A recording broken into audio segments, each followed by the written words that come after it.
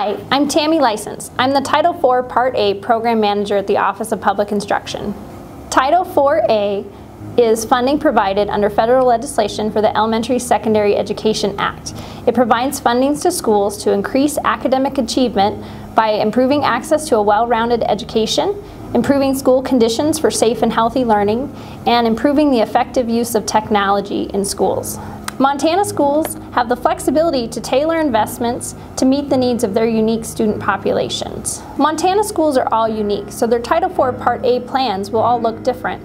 If you need help with your Title IV Part A plan, you can utilize the OPI's website or reach out to me, the Title IV Part A Program Manager, for help with your individualized plan. We'd like to take a moment to highlight Whitefish School's innovative use of the funds in their music technology program. Hi, my name is Ryder Delaloye. I'm the Curriculum Director for Whitefish School District. So I'm excited to share with you today about our Title IV programming. One of the components of Title IV that we utilize is music tech. But let me backtrack just a little bit to talk about the significance of Title programming for Whitefish schools. Title programming plays a critical role in supporting the needs of our students across a wide array of areas. That includes behavioral supports, academic supports, and social-emotional supports. In meeting the needs of the whole child, we're able to fulfill our mission, which is allowing every child to fulfill citizenship and to be lifelong learners.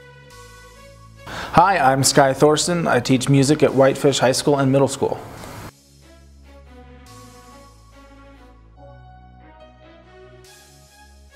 This is my 10th year teaching, my second year here at Whitefish. Last year we began a flagship program here at our school district for a music technology program, and I had not had a ton of background knowledge in this field, so it was a new thing for me. But luckily, because I'm fairly young, I'm already good with computers, and I've dabbled in it a little bit myself. So it was just a matter of the kids teaching me things and me teaching the kids things, and us working together to start this program. Music's a unifier, and it helps students to connect in a variety of ways across many fields.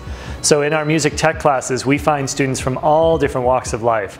Students are unified in their love of music, and the barriers are removed. So no longer does it require 8 years of piano or other technical skills. Students can leapfrog those and engage in music technology at a very high level in a relatively short amount of time.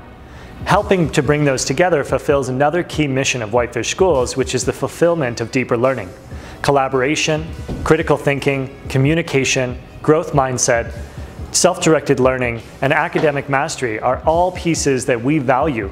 One can see that in music technology across the board.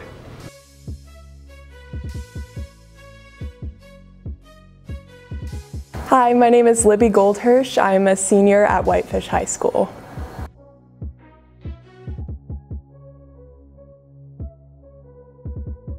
So last year in my music tech program, I learned a lot about the technology that goes into creating music, and as a listener it was really interesting to kind of learn that I could do it myself and create something that I would enjoy listening to and that other people would too. My name is Miss Dawn Hashley from Muldown Elementary School in Whitefish. The benefits of being able to use music technology, the devices are amazing as far as efficiency. There's so much that we can do in a short amount of time, whether it's drill and practice. We also have a chance to use our devices as instruments for volume control. We don't have 30 instruments often, but we are able to supplement with iPads and use xylophones that are controlled with their volume and other types of instruments like that. The kids are able to collaborate and create and use their skills together to make great creations that they can share. And it's just amazing that these days we can share music so quickly, create and share so quickly. When you think of Beethoven back in the day just trying to write some manuscript to share with his orchestra, and here we can just in a few seconds create something and share it.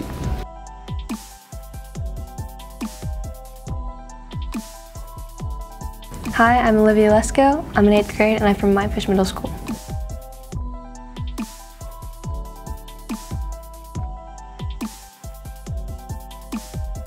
I like the fact that you can make music and you don't have to be a professional drummer or guitar player. You can just mess around on an app and then you can make something amazing.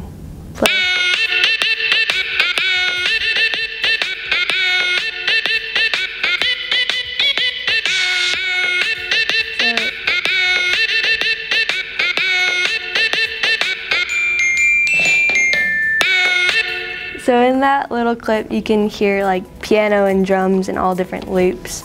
Part of that is like I recorded my own voice into the microphone and then you play it and like you can mess around with the sound of it and make it higher pitched or deeper or slower or faster, and then you can make awesome sounds. Hi, my name is Logan Drown and I'm a senior at Whitefish High School. So music tech to me is a way I can express myself. This one I started off with a guitar and I created some chords and started adding a simple melody to it, and then I started pitching the guitar up and down and it created completely different sounds. So when it goes low it's super minor, and then when I pitch it up a couple octaves it turns happier major. And I started messing with all these different sounds in the same key, and using my VST with over 14,000 different sounds, I created something that I didn't know I could ever do.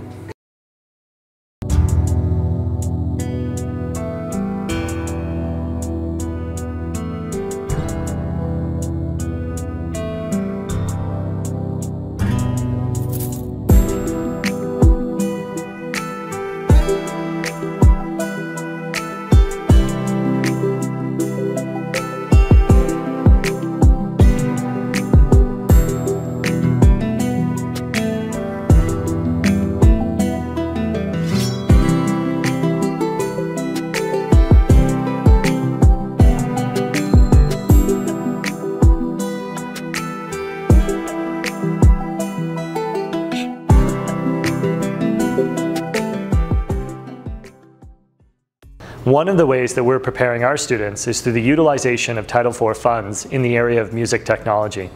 When one looks at music technology, you can see an emerging field that utilizes digital technology, composition, musical fields, as well as computer science, programming, coding, and so forth. Graphic design elements come into play when you look at the full array of a music tech artist. What we're doing in Whitefish Schools is developing those skills that are required for music technology at a very young age. So we begin in elementary school, we progress to middle school, and we culminate with our high school program. From this scaffolding of skill sets, students are able to create amazing compositions and to feel great passion behind what their love is. My name is Peter Schramm. I'm at Muldown School and I'm in 4th grade.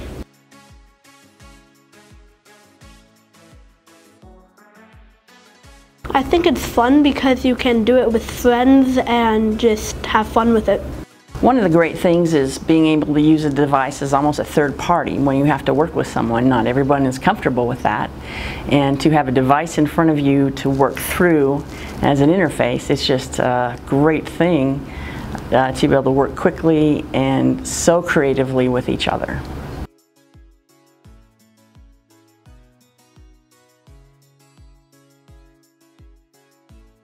This is real life. This is how people in the music technology industry have learned traditionally. This is, people have learned by shadowing professionals and just kind of figuring it out. It's not traditionally something that has been in the classroom until fairly recently.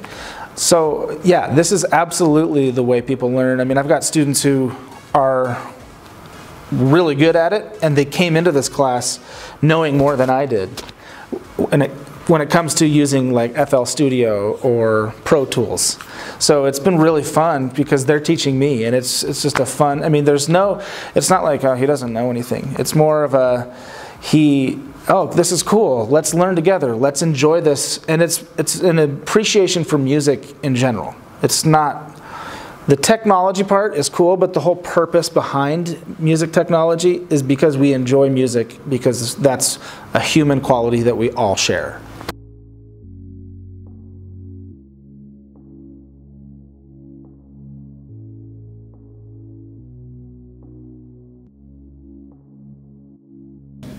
The other aspect of mixing is to listen at various levels. I listen generally at around 90 dB, which is louder than what I'm talking, but I can hear the music, it's fine. I will turn it up to louder, so it's maybe 100 or more dB, and then I'll turn it down so it's very quiet. I also listen in mono, because mono will tell you if instruments are getting in the way of each other. In other words, if you pan a guitar to one side and you pan the other guitar to the other side and you hear it in stereo, you go, wow, I can hear both guitars. And then you put them together in mono and you go, wow, it only sounds like one guitar. Why is that? Generally it's due to the arrangement. You know, if you've got a guitar player, and those of you that know guitar, and he's playing a bar G chords or something like that, and the other guy's playing the same thing, they're going to clash and it's going to be difficult. That's when you want to use some equalization and add some treble to one guy and bass to the other, and then you can hear the difference between the guitars.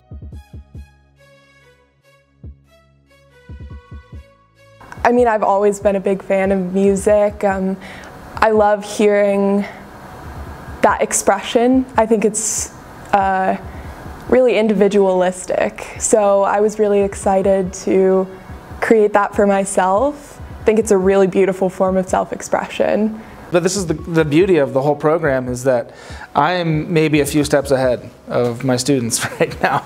But what I envision, like this is me dreaming, is students aren't just going to be creating projects for grades. They're not going to be just making a song because Mr. Thoreson told them that they need to do it. They're going to be going above and beyond. So for everything that this school does, assemblies, the Spirit Assembly, they're not just going to have background music to a cool video that they made. They're going to create the background music for the video that they made that goes exactly and it is timed perfectly with everything. I'm seeing things like at halftime for the cheerleaders, at halftime of a basketball game, the music is completely original, made by our students. Right now at the middle school, we're doing passing periods, twice a semester. Passing period music is created by the middle school music tech program.